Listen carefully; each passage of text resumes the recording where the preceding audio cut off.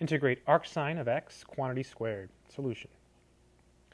To do this, we'll start by using integration by parts. So recall the formula says if you have the integral of u dv, that's equal to uv minus the integral of v du. So in this problem here, we have the arcsin of x squared dx.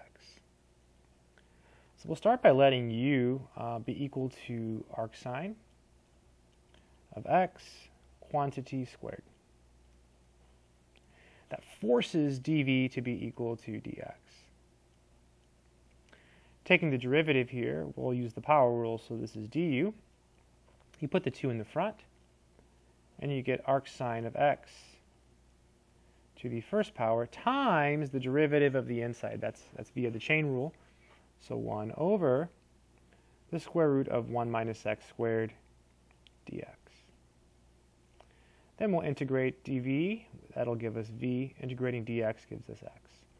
All right, let's use parts. So we get uv. So x arcsin x quantity squared minus the integral of v du. So just multiplying these two. So it'll be I'll leave the 2 inside. So 2 arcsin x, and then times x over the square root stuff here, dx.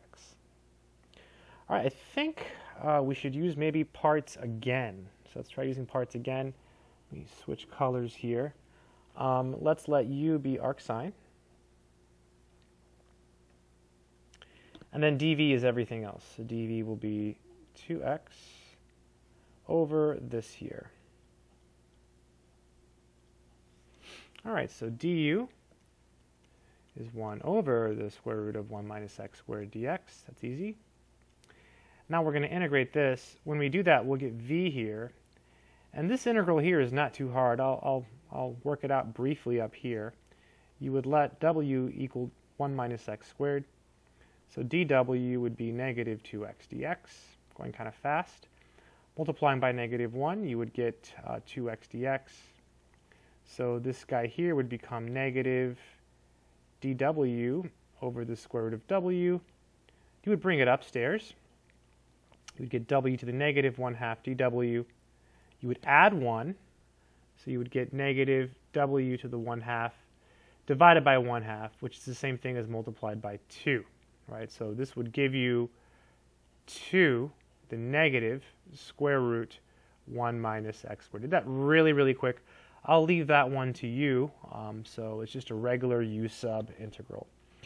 All right, let's continue. So we have the integral of arcsin x squared. Kind of a tough problem, so I omitted some details. And then we have this here. So x arcsin. The hard part, I think, is knowing to use parts twice. And then minus, I'll put a bracket here, so it's uv. So it's negative 2 square root 1 minus x squared arcsin x minus the integral of v du. Oh, this is beautiful because look, they cancel. There's already a minus, so it's going to become a plus. 2 dx, right? Because these cancel. Works out really, really nicely. So this is equal to x arcsin x quantity squared plus 2 square root 1 minus x squared arcsin x minus, right, there's a minus now, minus 2x plus c. So I kind of rushed through some parts of this video. It was only, not even 5 minutes, but hopefully it made some sense. I hope it helped someone. That's it.